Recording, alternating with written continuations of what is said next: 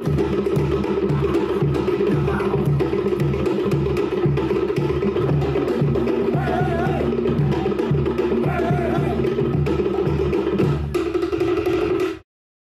for lava and welcome to Talo no Sao. My name is Leao and Elliot. Whakawalahi atu, welcome to Talo no Sao. My name is Elliot.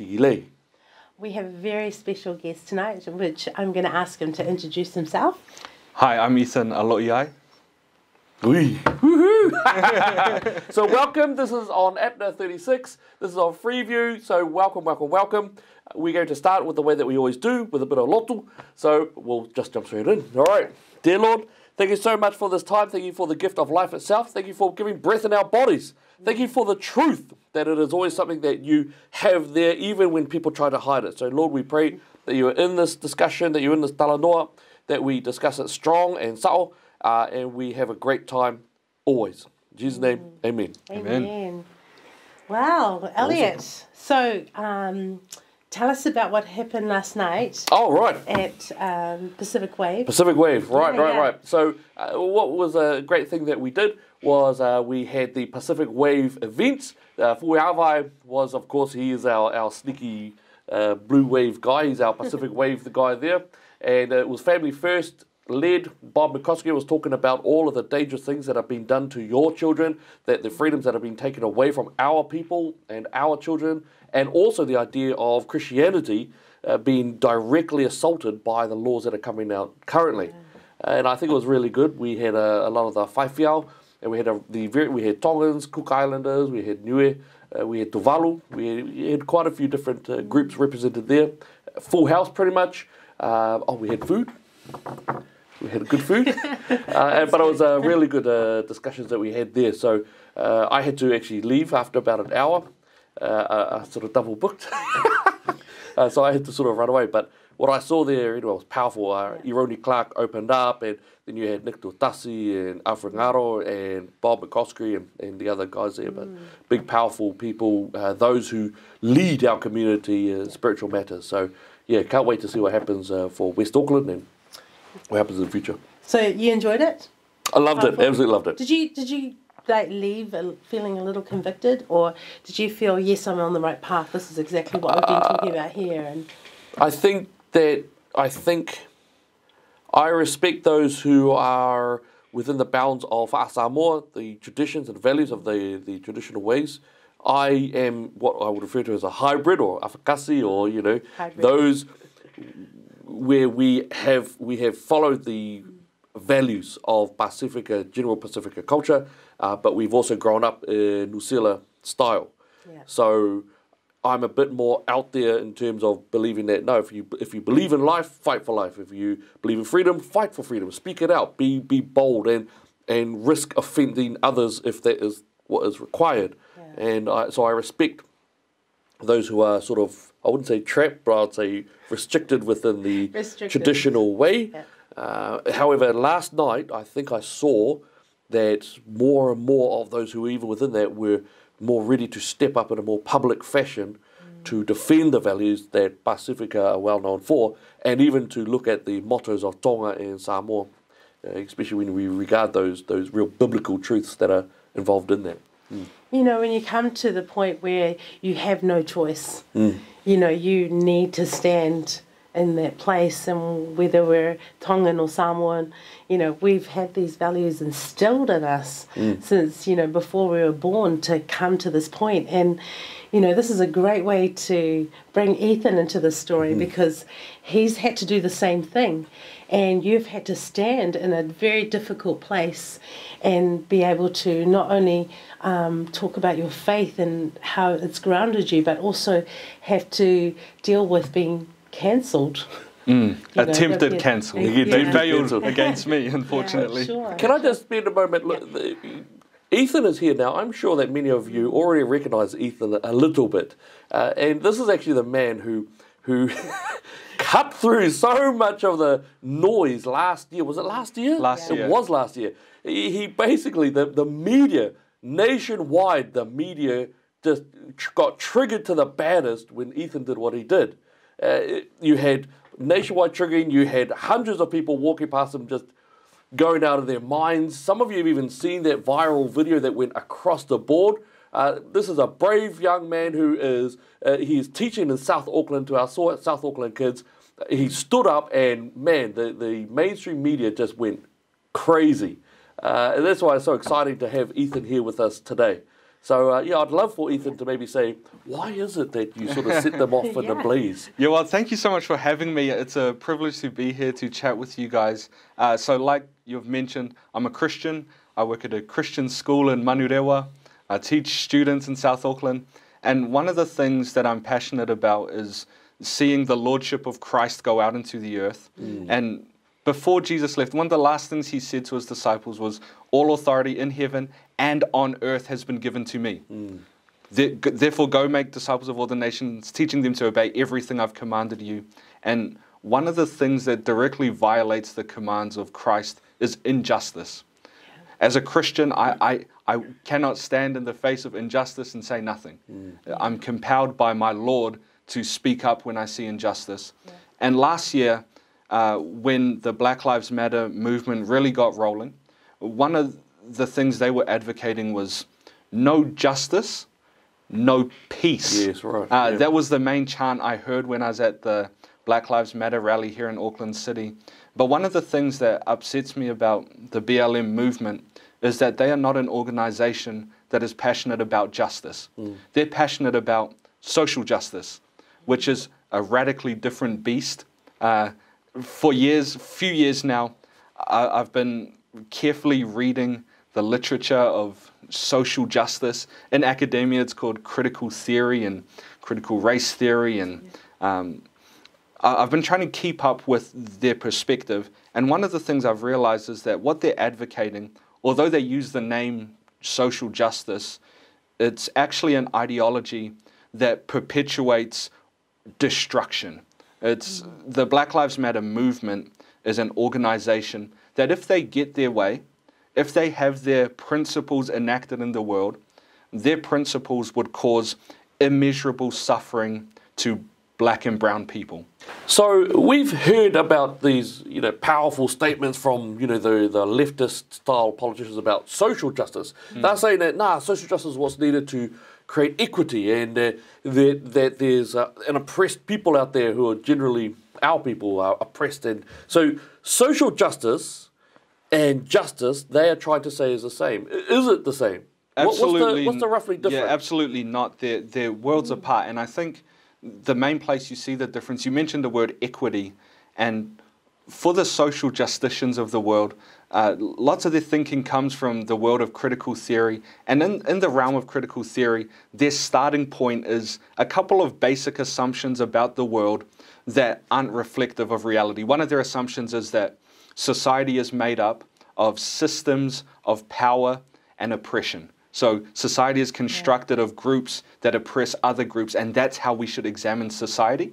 They also have another foundational assumption. So that first assumption comes to us through Marxism and neo-Marxism and the Frankfurt School and Antonio Gramsci and his ideas of hegemony. The other assumption comes from postmodernism, and this is the idea that knowledge itself is socially constructed.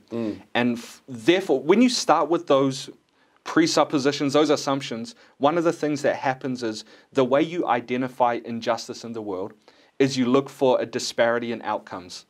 And you find a disparity in outcomes, and then you assign that disparity to some sort of oppression taking place. So you see, for example, PI and Māori kids don't do as well in school as white kids. From the social justice worldview, you look at that disparity, and you take your foundational assumptions, your way of examining the world, and you go, that's because the white system has its hegemonic structure of how knowledge is constructed that benefits white kids and oppresses white kids. Therefore, the only way to have justice is to have equal outcomes in all areas. So that's the foundational difference. Outcomes, not equal opportunities, but that they all the kids come out the same. Yeah, exactly. And because they have this idea that knowledge is socially constructed, it's one of the things that frustrates you. You probably see it in politics. One of the moves that politicians have tried to make is conflating equality of opportunity with equality of outcomes.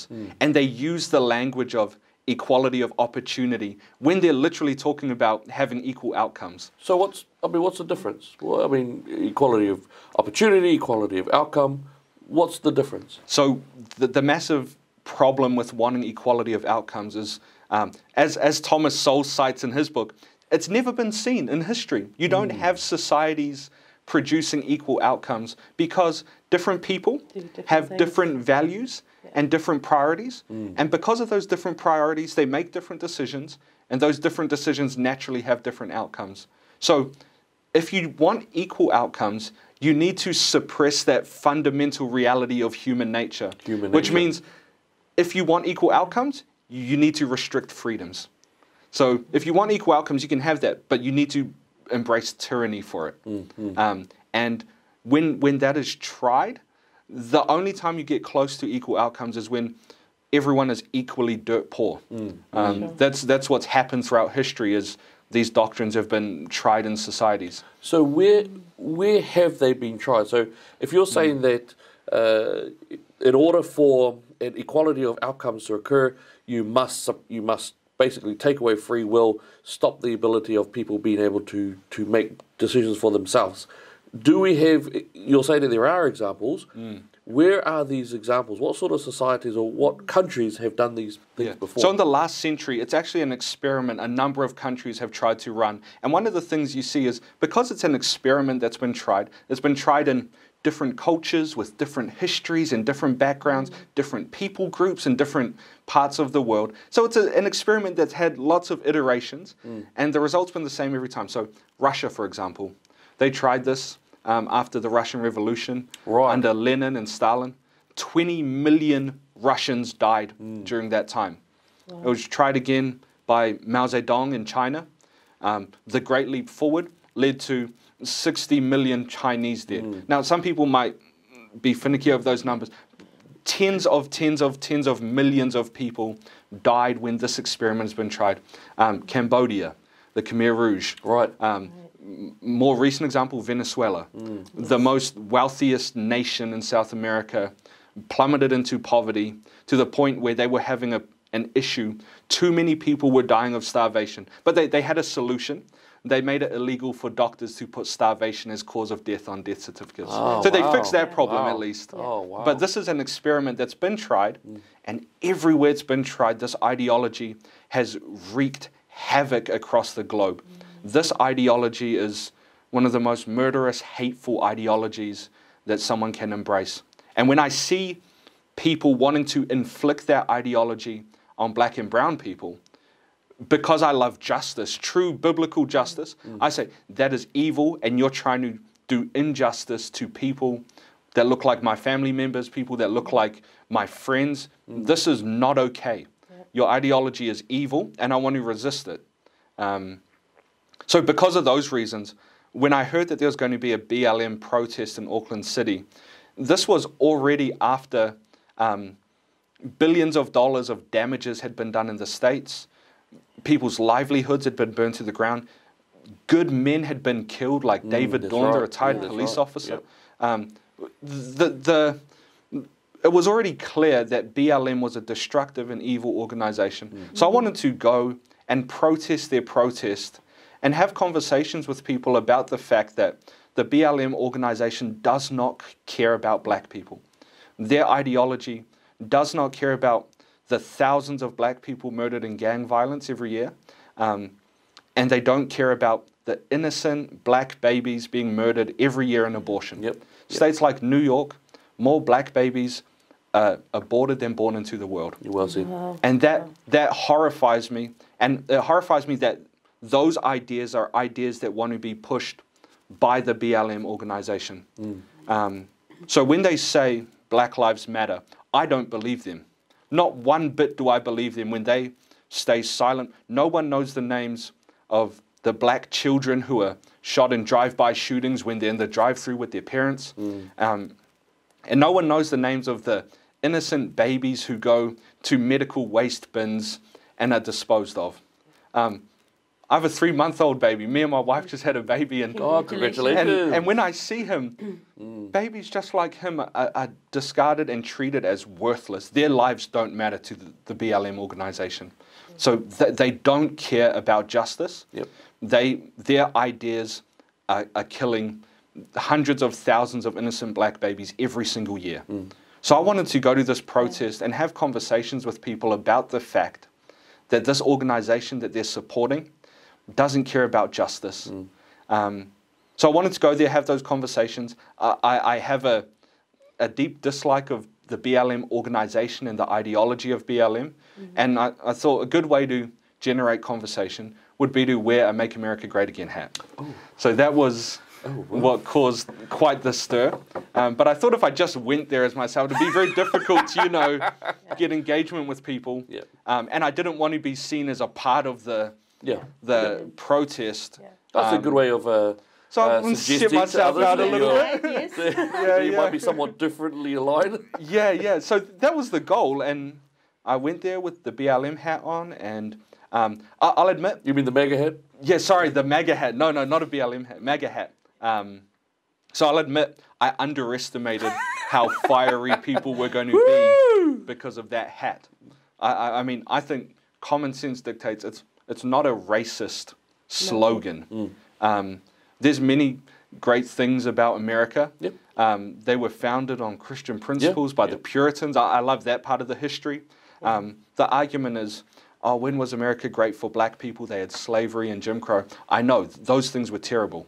And I don't think anyone suggests, no one on the right or the conservative, no conservative ever says that, sweet as, that was awesome. Yeah, and when Donald Trump made that his slogan, the social justice warriors want to say, he wants to go back to slavery. He clearly didn't mean that.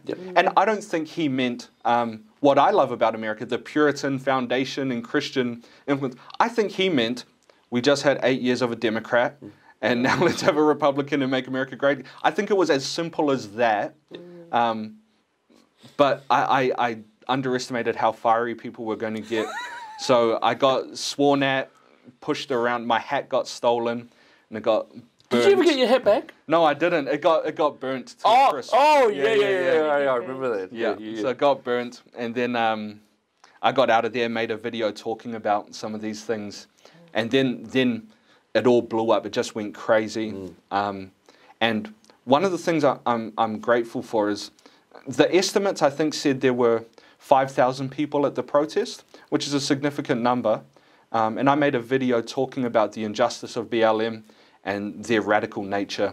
And that video got about 150,000 views, which means that my attendance, my voice was heard by more people than were at attendance at that rally, which I'm grateful for. And as a result of that, I think lots of people have been awakened to the reality of the wickedness of BLM. And as the year progressed, last year, the BLM movement went off its rocker.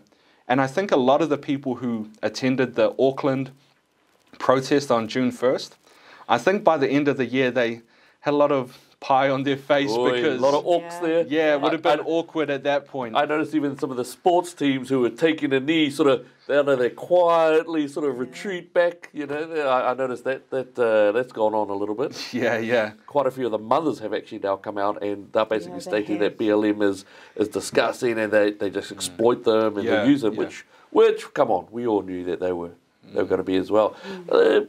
All right, now the left are very well known for actually being quite venomous. Was there anything that happened afterwards that might be in that vein? Now I also want to say that don't talk about things if you're not allowed to talk about things for whatever reason. So you can understand. So like you say, people were very, very upset with my attendance there, and for many people, I was the most evil person in the country. There were some really funny posts and stuff. I laughed at a lot of it. One guy tweeted, "Good morning, everyone, except for Ethan Aloiai." I thought that was funny. Within the next couple of days. Oh, nice. But the not so funny side was on the video. I estimate probably close to 100 death threats. Wow. And that's death threats, not to mention like just the normal profanity and vulgarity that people were pouring out towards me. People threatening to rape my wife. Yes, I saw those ones. That's, you know, those are people on that left who were threatening to rape the wife. All right, that filthy, disgusting stuff. Yeah, and then one day when I was at school, 2 or 3 days after, probably the second day after, our school had to go into a lockdown because someone called the school and said that they were coming to the school to kill me. So that happened.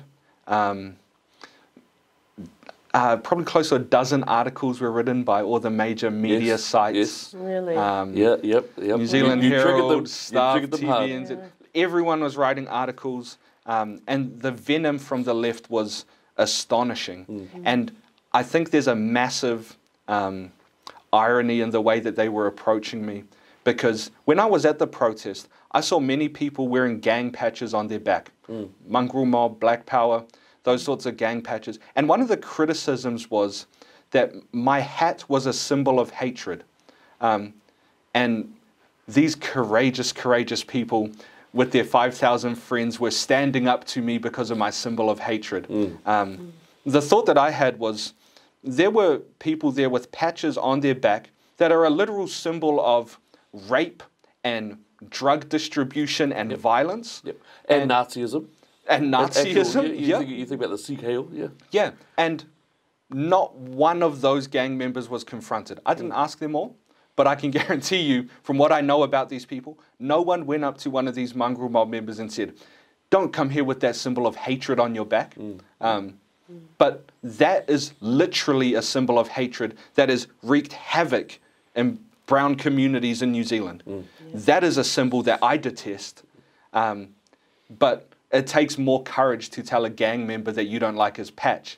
It doesn't take much courage to tell a Christian teacher you don't like his hat when you're surrounded by 5,000 friends. So that side of things I thought was ironic. And all these people who would say things online and make threats, nothing physically happened to me. And it is because these people are cowardly. Yes. It's very easy to say things online, which is why I wasn't worried I knew that they were cowardly. So that happened.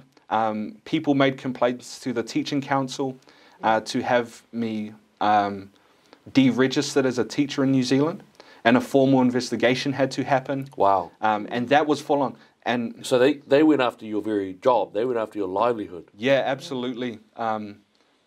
The three main complaints that were taken up by the teaching council, 2 of them were by people in the public, and 1 of them was by a guy named David Farrier. So they took up those complaints and investigated me.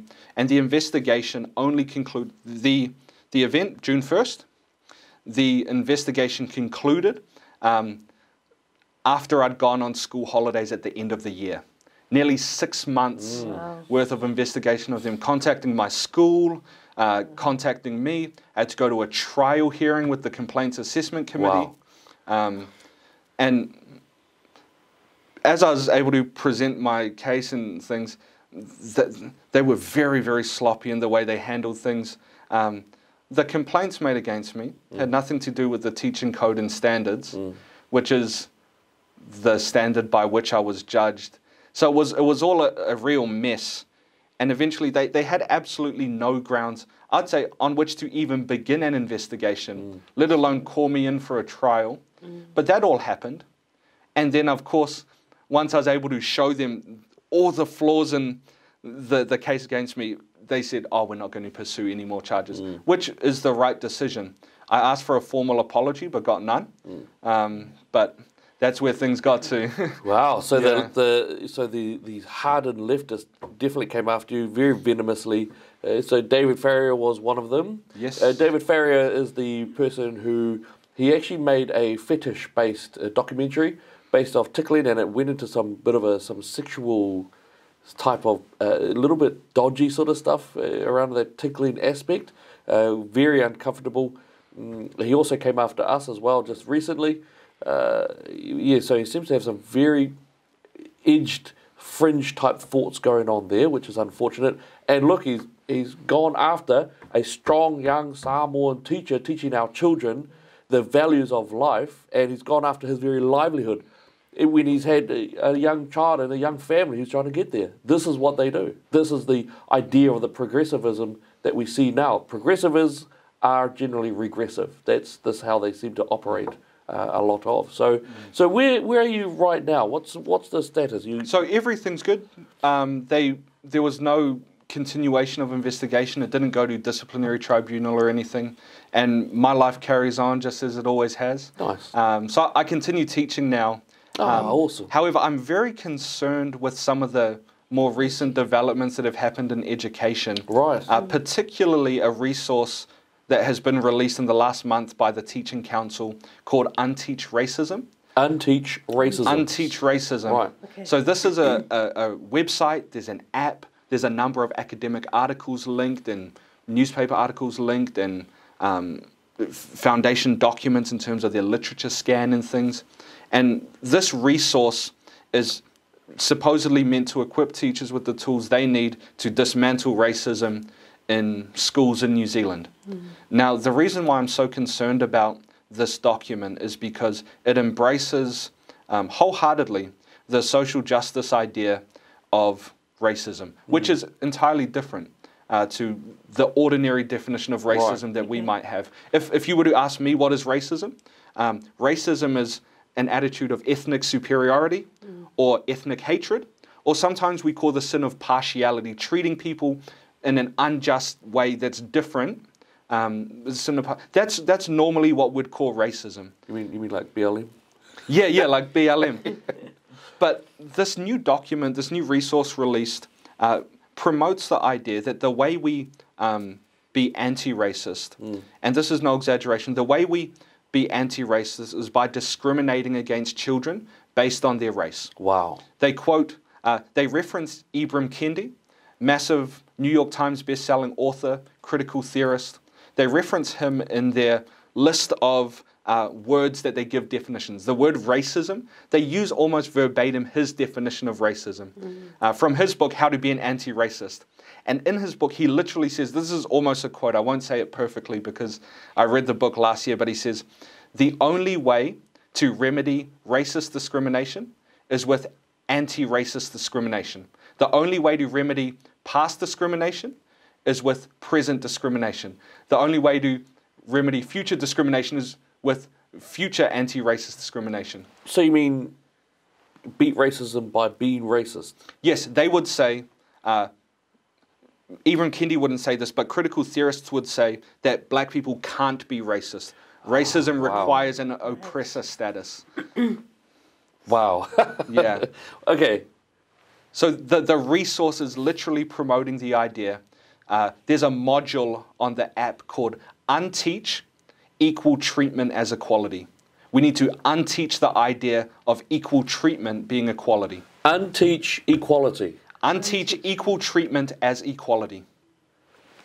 So Martin Luther King's quote about treat people by the content of their character, not the colour of their skin, that's no deal. No deal. The exact opposite. Yeah. We need to treat people differently based on the colour of their skin. There's this idea that people have promoted of people that I think are trying to treat people fairly, where they say, oh, I'm colourblind, I just treat everyone the same. There's another module, Unteach Colourblindness. We need to see people's colour, and we need to treat them differently based on their colour. Wow. And this is called Unteach Racism. And this is the problem. They promote ideas like justice. They say they're promoting justice, but they're promoting radical injustice. They say they're promoting anti-racism, but they're promoting radical race-based discrimination. And the troubling thing with this Unteach Racism resource is the Teaching Council for each module, they've linked it to the code and standards, and they say this module is picking up on this part of the code and standards that you teachers have to sign every year and pay us $150 for. So you're saying that the code, which sort of is what the values of the teachers overall? Yeah, the values that the teachers have to sign each year promising to uphold. So, like the teacher's code of conduct. The teacher's code of conduct, that's so exactly that what it is. You are saying that that's going to be linked to it. So in order for you to continue teaching, you will need to adhere to that unteach So racism. previously, there was enough ambiguity in the code and standards where someone like myself could sign and go, yeah, I'll uphold social justice by being anti-abortion and by being anti-BLM. That's my way of upholding social justice. But now they've said, no, social justice means our anti-racist equity doctrines. And what I think this will do is it will force conservative teachers out of the profession. I think if this resource was released more than a year ago, they would have been able to make a very good case that I lose my registration. But because it wasn't out more than a year ago, the links between unteach racism and the code hadn't yet been solidified. But now they have been. And that's very concerning. How are teachers like myself, who fundamentally oppose the foundations of unteach racism, how are we meant to sign the code and standards in good conduct? And how is the New Zealand education system being non-political? This is radical leftist political doctrine, and our government institutions are meant to be non-political, but they're promoting radical political doctrine. So I don't know how conservative teachers can, in good conscience, sign this document now and remain in the profession. So I haven't yet thought through what do people like me do? And am I not allowed to teach now because of my views? This might be a hard question. All right, I'm a parent. I have been looking into what's been going on in the school of my children, so I'm keeping an eye on things there. Can we stop this? How do we stop this? What can we do? Yeah, so I think one of the things that parents don't realize, and this is a common tactic used by the left, parents don't realize what's in these documents. They don't realize that unteach racism is about teaching discrimination. And one author, he references the Mott and Bailey fallacy. The idea of the Mott and Bailey fallacy is that there's a castle on a hill that's well fortified and a lower castle that's not well fortified. And the Mott and Bailey fallacy is leftists, they'll have their Bailey, which is their radical, like society transforming idea. And when you push them on that, they retreat to their Mott position. So, for example, with the education thing, we want to radically transform education, and we think knowledge is a Western construct of oppression. And you push back against that, they retreat to, we just want education to be more fair for minorities. And they forward that argument. When people push back, they go, we just want education to be better for minorities. And then as soon as people back off, they go back to their Bailey, their radical position. So I think one of the things parents need to do is understand what's in these documents, and they need to contact their schools and say, I'm insisting that you do not teach my kids this material. And in fact, I think you should make a complaint to the teaching council that they're promoting this. I think conservative teachers need to rally together and say, this is not okay. I think if every conservative teacher in the country came together and said, we can't sign the code because of this, either take it out or find new schools for the 30,000 students who are going to be without a teacher next year. I think that would be excellent. A colleague and myself, we just started a Facebook page called Concerned Teachers that we want to encourage people to join, just so we can have a place of contact for concerned teachers to go, hey, what can we do in order to push back against some of this? What's the name of that? What's the name of that page? Concerned Teachers. We'll get a link. We'll get a link. I was thinking we could have one called Concerned Parents. Well, we want parents to join as well. Okay, That way we can put information there showing how these documents, these resources are going to train their kids to be racial discriminators. And I don't think parents want that. To be divisive. To be divisive, To be able to, it'll be a division on every front. You know, that's what our kids will be growing up to. You know, constantly divide, because you are brown, and because you are even female, male, gender, everything is going to be part of that. Yeah. You know. Yeah, absolutely. And in this Unteach Racism document, one of the ideas that comes from critical theory is this idea that the way we've constructed knowledge is a Western frame of reference that's actually oppression. So the idea is literally, we believe in objective truth. We believe in math and science and reason. They would literally say that these things are just ways that have been legitimized by the white society in order to further white oppression of indigenous people. Therefore, they want us to embrace other forms of knowledge as equally legitimate. Things like Māori spirituality and lived experience as on par and equally legitimate with things like math and reason and science. And again, would this be good for Māori or for PI? If we abandon the ways that we actually come to know about the world, if we abandon reason and logic and validity and soundness, would it actually be good for their education? If we abandon those and instead have them doing more kapahaka and cultural studies and these sorts of things. I mean, yeah, I don't think so. Yep, I agree. Okay. Wow, that was a lot to take in. I think we could probably talk about that one for hours, actually. Yeah, sorry, I was going on a bit. No, it was that was beautiful. Yeah. And in fact, I think we'll need to have Ethan back on our show. And for education, like around the education. Yeah, I think we'll need to have him back on. Oh, there's definitely lots more to talk about. Yeah. So you're talking about a teacher, a Pacifica teacher who knows what's going on in our education system happening to your children. He's spoken about Unteach Racism. I know that he's got a video out there. We're going to link a few different links onto our page for you to have a look at. We're going to deep dive into this as we can to bring it to you. We'll also make sure that Facebook page is out there. If you're a teacher, come and ask us and we'll get you guys in touch. If you're a parent, come and ask us and we'll get you guys in touch. But I think... Ooh, that was incredible. I hadn't even heard of that. Well, thank you so much for having me on. It's been really nice to have an opportunity to let more people know about this. Yeah, no worries. Thank you so much. No, we'll definitely have you on again. Very, very important. Now, we have gone a little bit over time, but that's not a problem. And we would love to finish off in the way that we do, with a bit of lotu. So we would love for you to actually finish us off with a bit of prayer. If that's I'd okay. love to. Okay. Yeah, thank you. Father God, we thank you so much for this conversation. We thank you that we could talk about extremely important issues that are close to your heart, issues like justice and education. We pray that the authority of Christ would be recognized in our nation.